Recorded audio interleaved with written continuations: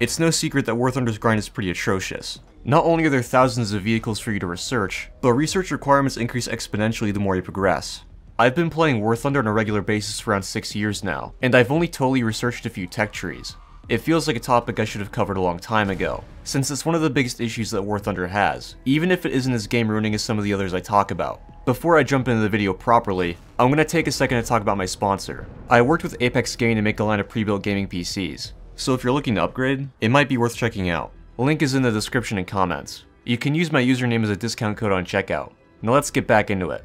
Some people don't see the grind as a problem, and they're partially correct. Grinds aren't inherently bad. In fact, they're a major part of pretty much every game's progression system. If you started an RPG like Skyrim and immediately got access to all the best equipment and abilities, the game would get very boring very quickly. For War Thunder, the grind is even more important, since it's a major tool for driving revenue. The largest tool Gaijin has, in fact. To make the grind bearable, players are incentivized to buy premium time, premium vehicles, convert research points, and buy vehicle modifications. So the grind is always going to exist in some form, otherwise War Thunder wouldn't be a profitable game. However, some things can be changed to make the grind more bearable overall. That's basically what we're going to be doing, looking at why specific areas are a problem and how they can be changed. First, and this is something a lot of other people have talked about, every recent War Thunder advertisement shows modern vehicles exclusively. You know, the high performance jets and main battle tanks. They're mostly cinematic, showing very little in terms of actual gameplay.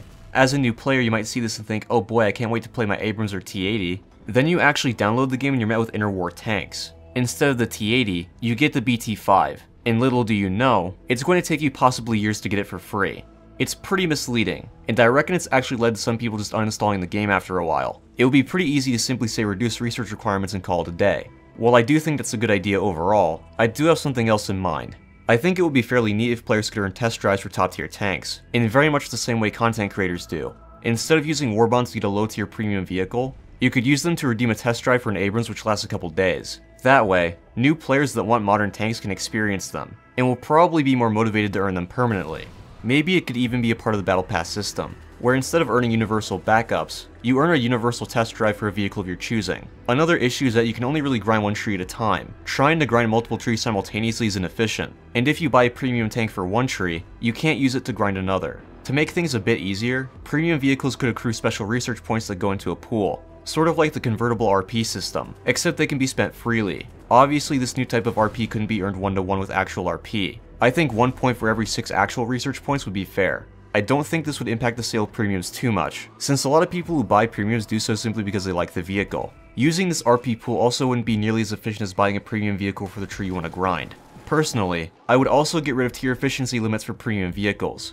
If people could earn a decent amount of RP whatever tier they feel like playing, they probably wouldn't hate the grind so much. As mentioned earlier, vehicle modifications also play a large part in War Thunder's grind. While it isn't usually hard to research these modifications, towards top tier, research requirements start to become a bit insane. When essential mods like thermal sights or FPE aren't usable right away, it makes the game incredibly frustrating. For thermal sights, tanks should start out with a low resolution version. That way they aren't totally useless in night battles. By researching the modification, the sight would be upgraded to the next generation. Stock tanks should also start out with 1 charge of FPE per match, only getting 2 charges once they research the mod. While all of this is great to think about, I doubt Gaijin will change anything relating to the grind. Changes to RP requirements sometimes happen, but they're usually accompanied by decreased RP modifiers, so we just end up back where we started. There are some things you can do to make it a bit easier though. If you want to get to top tier quickly, I would recommend choosing one of those smaller tech trees. Japan is usually the best choice. Their tanks are pretty solid at most BRs, so the grind is generally fun. I would also recommend keeping your lineups relatively small, only researching and buying the vehicles that you need.